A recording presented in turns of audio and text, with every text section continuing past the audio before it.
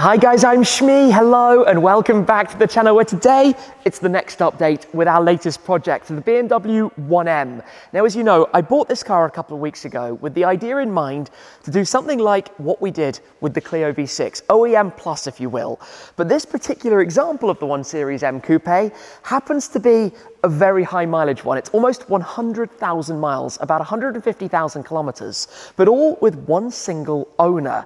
Now we took it over to Evolve to pop it up on the ramps and do an inspection, and it turns out it's been really well looked after. We will of course need to do some servicing. The diff is playing up. We'll have to change a few of the liquids. We're going to be doing plenty of upgrades as well to come, but the first of those we're going to crack on with today, something I've bought here that I mentioned a few times, which is to fit a new infotainment system with Android Auto and Apple CarPlay to replace the storage bin on the dashboard. So I've just bought this, we've got all of the things with it, and we're going to try and get this fitted today. I'll just show you quickly inside here exactly how it's going to go. So E80 series or E82 in the case of this, 1 Series models could either have a completely flat dash, you could opt to have this storage bin, just a small little cubby here, or you could have the iDrive system, which obviously by modern standards would be really out of date. You could fit an Android Auto screen here, but I've gone for the one up on the dash, wireless Android Auto available, and I think it's going to be a pretty welcome upgrade to this little beastie to get us started. Now hopefully, with everything we've got over here, all of our DeWalt drivers, lights, and different tools that we have, pickers, trim tools, I'm going to be able to do most of this with a bit of help, probably today.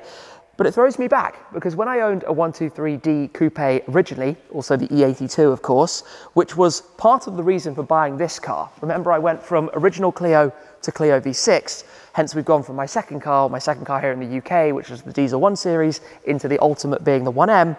Back when I had that, and I was young and had no idea what I was doing, I tried to install a Parrot Bluetooth system into the car. I did actually install the system.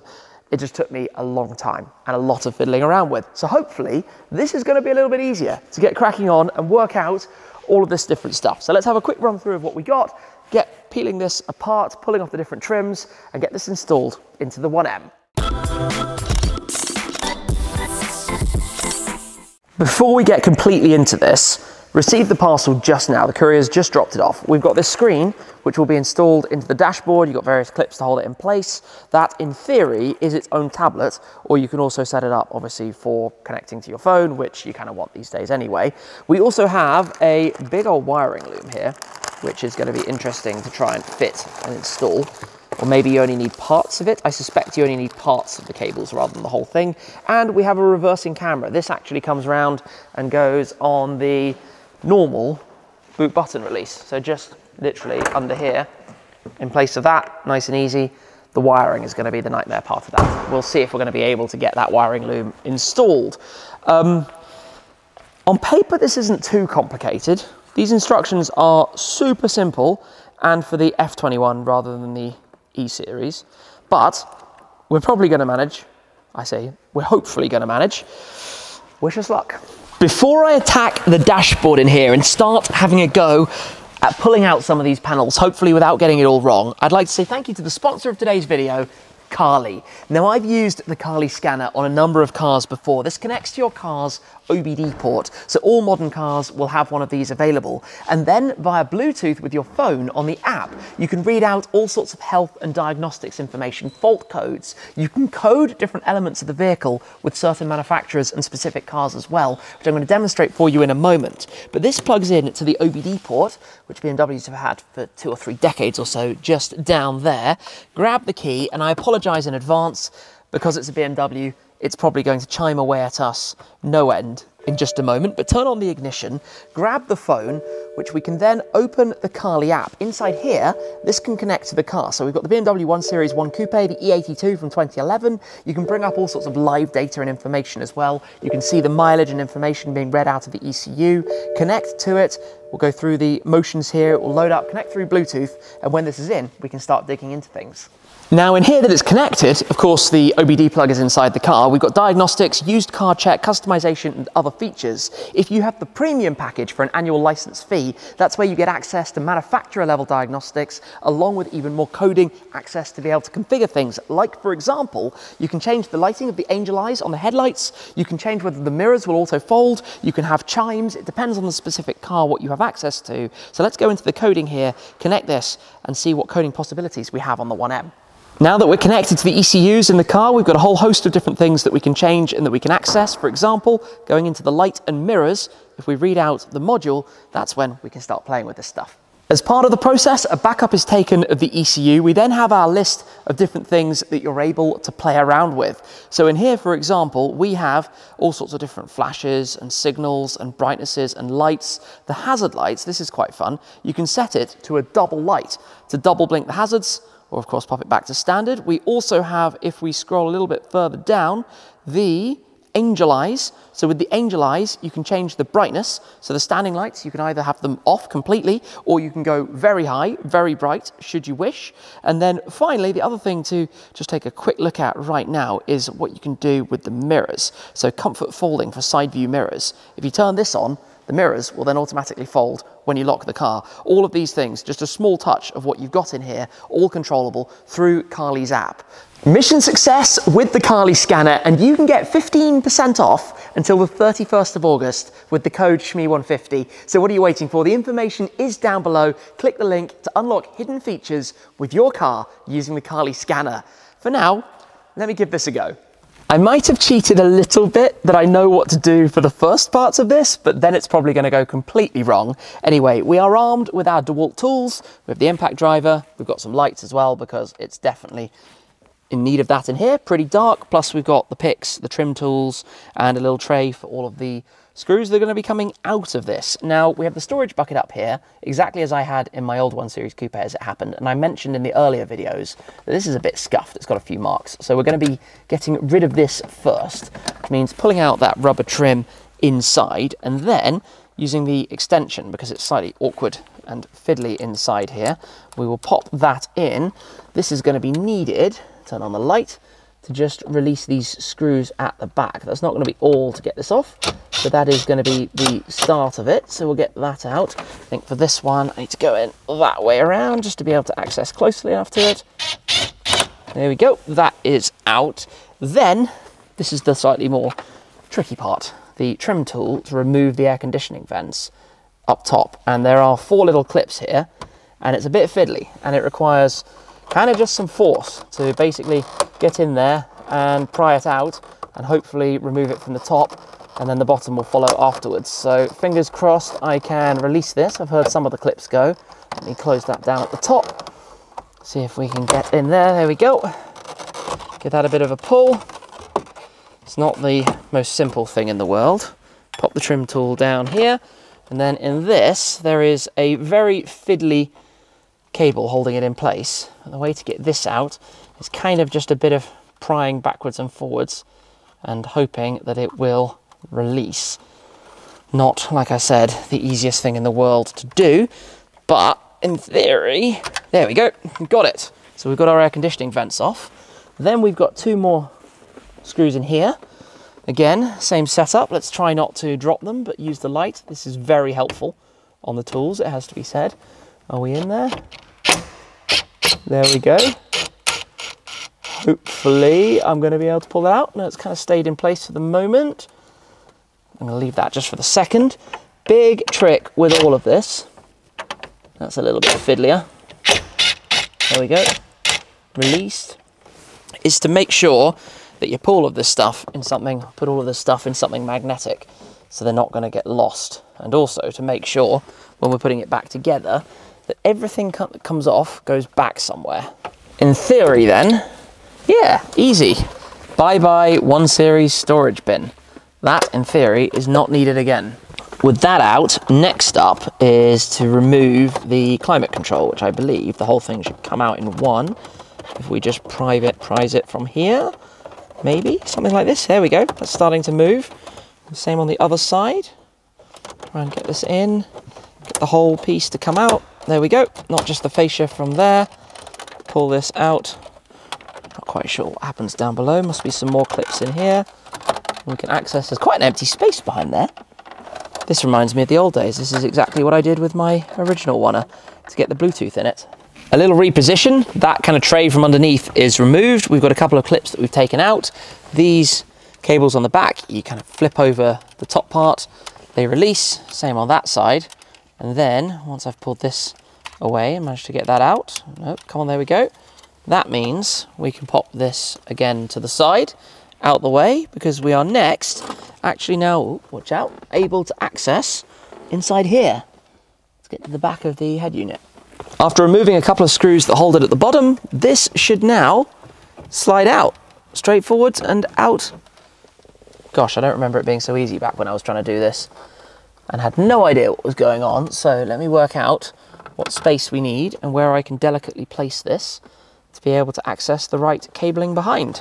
Now we're taking these off, so that means this first one, apologies, hand completely blocking the view, but that first one out, that I think slides up, yep, and then does that just come out as well? Which way? Not entirely sure. Wiggle, wiggle, wiggle. Maybe, maybe not. Not sure which bit comes out. There we go.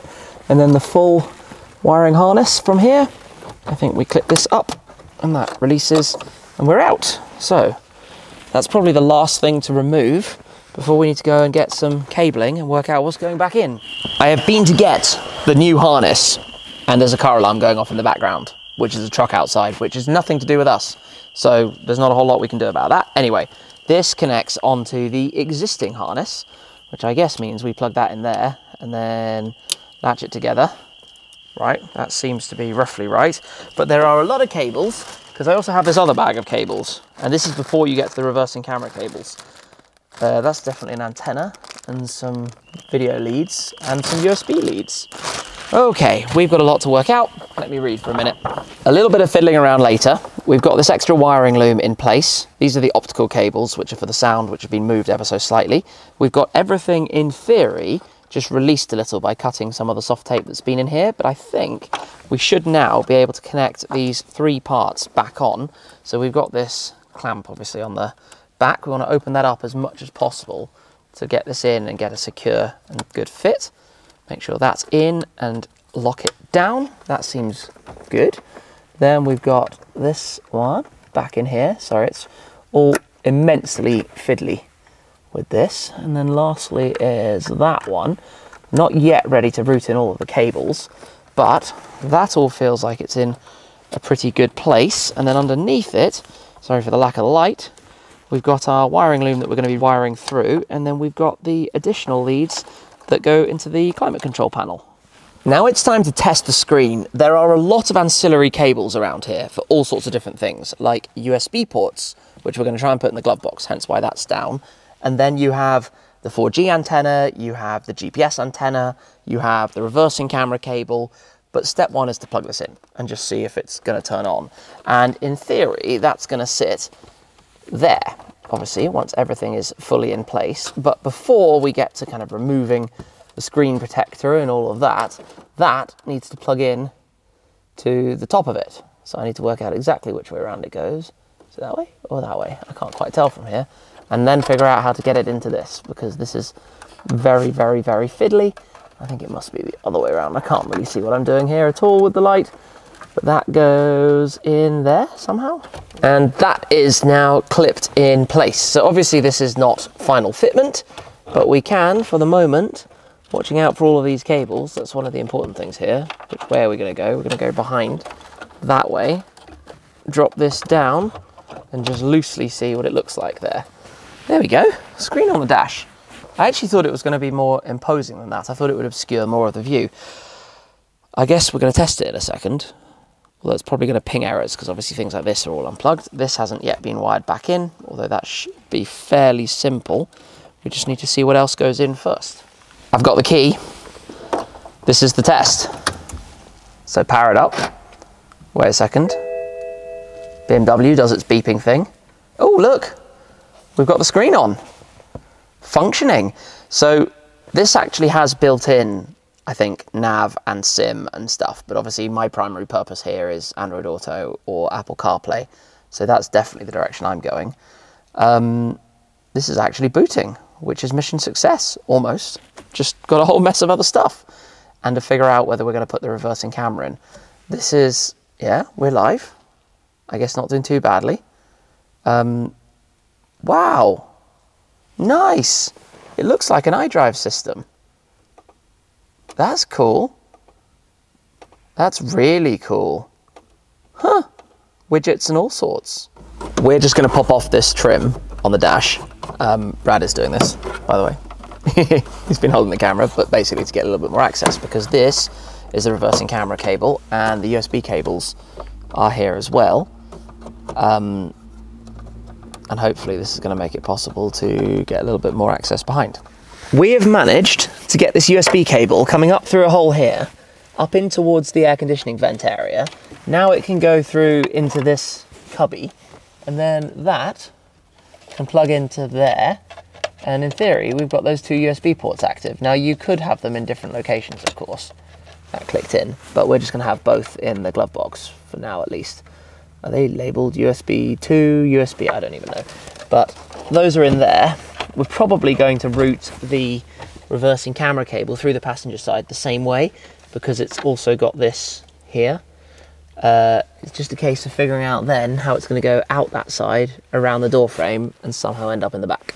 I had to pop away for a minute, but look at this progress. Brad has been working on routing the cable for the camera. So that's now tied together properly, some cable strippers to just link it together in there. It tucks out behind the glove box, runs under the door strip. Obviously it's out here at the moment because this is going to be fed behind or through the seats here towards the boot, where it will then have to be run through this loom. We'll have to get this trim piece off because obviously it's going to be going up there. Now that's going to require a trim tool to pop all of these off, to take off this piece of carpeting up here, and then we'll figure out how to get it running through the back. Definitely not the easiest task in the world. It does take a little bit of time, but we are making some nice progress with this. We have a rear seat bench out. Nice one. Meanwhile, I'm working on pulling all of these poppers out. There's a little bit of a trick to this. Obviously you have to kind of latch up just the outside edge. You need two hands really for it, and then pull each one of them off to be able to remove that. And obviously we're going to be able to come through here somehow. This is where you're working away at something and then you realize you're doing it completely wrong. We were like, how do you access the boot release? Like, this is double skin, there's nowhere through. And then it was, maybe it's these, but then starting to loosen those were kind of for the third brake light, the upper brake light. So it was like, this doesn't work. We're missing a trick here. There's nothing obvious as to how that actually connects or disconnects. And then check the video. And a video obviously said that you just use a pry tool, a trim tool, and that pops out. Super easy. I told you it was going to get harder a little bit later on. We're not at final installation, but the cables back there are plugged in. The camera is pointing up towards the roof, and we're going to see if this is working. So, step in here. I'm going to have a whole load of beeps again. Just turn it on for a moment. Try and get the system live. And I think as soon as I go into reverse, it should show me correctly. Don't touch the pedals, engine off, we don't want to start it right now. But in theory, if I go into reverse, got parking sensors, we've got the camera, we can see the sky. No, well, technically the ceiling of the museum, and that is a very OEM BMW look. Success! I suspected that was going to throw us some curveballs, but that seems to have worked fine, so now we can come and tidy it up a bit. The reassembly process, we've popped this back on, all of these poppers, well, the hard ones to get off with these because they're kind of indented. The warning triangle snaps back there. Now, in a dream world, the cable would be routed from there through here, through this seal. Unfortunately, the plug on the end of it, which you now can't see, is too big to get through that. So we might adjust this down the line. Maybe? Maybe. For now, it's just going down the other side. Tidally kind of here, that's okay for the time being, not a permanent solution. And then it's a case of reassembling everything in there. We're not far to go actually, we're not far, this is good. A quick progress update because the microphone was not on, but we now have the rear seat, the bench back in place. Things like the seatbelt plugs, you need to make sure those are the right way around, which we've managed to sort out. This kind of just clicks back down, so everything there is as it should be. On the door seal on the passenger side, have to watch out because the rubber actually goes beneath the plastic bit, and for some reason it had popped out on this side as well, but we've now got that back in, so that is all as it should be. Then we've got the glove box. That's in place. We've got the USB cables, which are just kind of dangling in there, but that's fine for the moment because the new system is all wireless. We're going to have the trim panel back here, but that'll be the last thing after the air vents, after this, which is then with all of the spaghetti junction that we've got to sort out here. But we are not far away now. This is all coming back together. We are quickly going back together. We've put in the head unit, and now the first of the screws to hold that in. That is in. Second one, this is where you've got to remember which screw is which. We have a couple that are slightly smaller than the others, but the cables underneath all of this were obviously a bit of a nightmare. But now we're hopefully going to have all of this right. We just need to do something to make sure this isn't going to be rattling around. We'll figure that out, and then we'll put the AC panel back over the front of it. We're up to this, which means we've got to plug this in with these on the back that we took off earlier. Make sure I get this the right way around. Is it that way around? There we go. Click that down, we'll press against it and lock it into place. Same for the other side. It's not necessarily the tidiest of installs here, but hey, we're doing what we can. Then, this is a clip exercise. This should just clip in, kind of like this. Is it that simple? That was too easy. Everything's tucked away, hopefully not rattling away behind all of this. But that feels in. We're just going to work on the air conditioning vents next. Rewind, rewind, missed some clips. These definitely go in here. And then this one also. And then, there we go, that's better. Clicked, into place, no rattles. I need to give you guys an update. We've obviously pulled all of this back off because we needed to adjust some of the cables. Typical, I think, novice experience. But there's one thing that definitely can't be beaten, which we're going to have to not finish for, and that's really frustrating, is because this piece has these bits that stick out at the edges, and that does not line up with the cutout on the dashboard of the car. Like, it doesn't at all.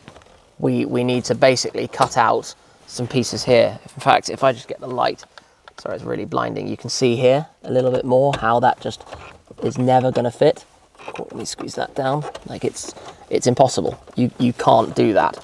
So it's going to have to sit kind of bouncing around, but we can put all of this back together. We can reassemble the whole head unit and lower sections down here, and I can actually put this back in. There's nothing stopping this going back in because these cables will shuffle up into that corner out of the way. This plugs in here. Feels like a long time ago that we began with this earlier today, but in theory, if I can hold it maybe like this, see if I can get this back in. Yep, that clicked in very nicely. This should be able to sit here. I think it goes in at the bottom first.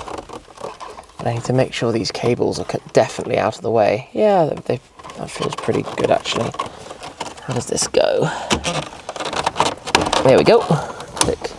And then there were 4 across the top. So that's in, that's nice, but you can see that that's not going to happen today. We're going to make some progress putting this back together, putting the trim back on, and then we're basically going to be ready. The last bit of trim, the dash Alcantara stripe. That could be in various different things. I'm pretty sure it was some kind of silvery metal look in my old car, but it's very nice in the Alcantara. Has that clicked in? Maybe, maybe not. Unsure, but I'm going to walk around the outside because we now have the screen in the center of the dash, which from the outside looks really quite strange, I've got to be honest, because it is obviously quite a large screen, although it's quite an unusual screen in the E82 to begin with, the way it has a weird curved shape to it. But obviously it's been a long day, and to make some progress with this, we've got a bit of packing up to do as well afterwards though. Mission success then. This is all fully plugged in. I say success, we need to figure this out. We're going to need to figure out how to get that to sit flush, but it's not something we have the tools to do here. It needs a Dremel or something to go through the dash, which is a little bit nerve-wracking to begin with. But what I can do is pop the key in, hit the start button. The car does run, I promise. Needs a little bit of work, of course, but this is now fully up and running. And if we, where are we? Sorry. Zoom in on the screen here to show you when it's loaded up. It says connected drive just while it's connecting. It takes a moment just to search and do whatever it's doing and think for a second. But as soon as it is live and kicking, are we up? Come on, load the tiles. It does just take a moment. Then you get the display screen, which looks really nice. You can obviously pop the car into reverse, and hopefully, yep, there we go. We get Brad behind. He's waving a little bit high, but he is there. It's good to be able to have that. And what else do we have back in this view? You do have navigation if you install the GSM and GPS,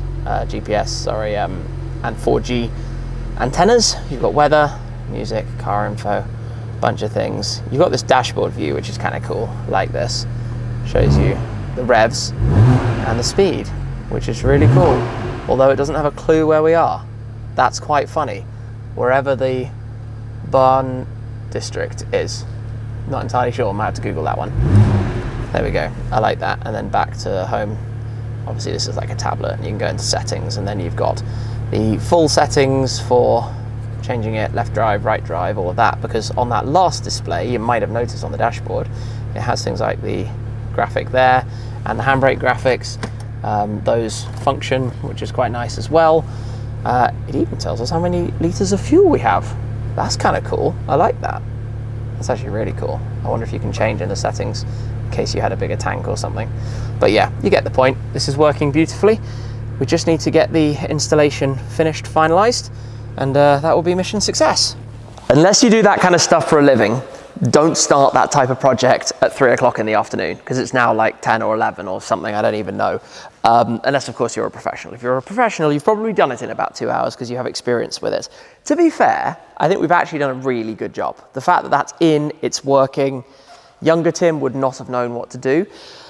I'm just absolutely shattered. It's been a very long day, because prior to that we had a lot going on here as well. It's been exhausting, but hey, updates with the 1M. We're going to turn this car, just like the Clio V6, into something absolutely epic. That thing is a monster. To go out and drive it, it is so much fun. Obviously we had a sound system upgrade in there, we had a whole load of other things as well. So continuing the theme, keeping it quite OEM, not going too far away from OEM, but very much plus, you know, adding to it, making it more usable, making it even funner, making it even more special. And we've got some cool stuff in the works for the 1M over, I guess it's going to be 6 months before it's done. If we could say, it will never be done. A project car is never, ever completely done.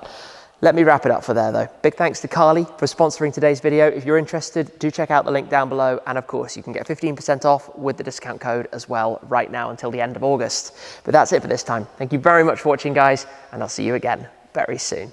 Cheers.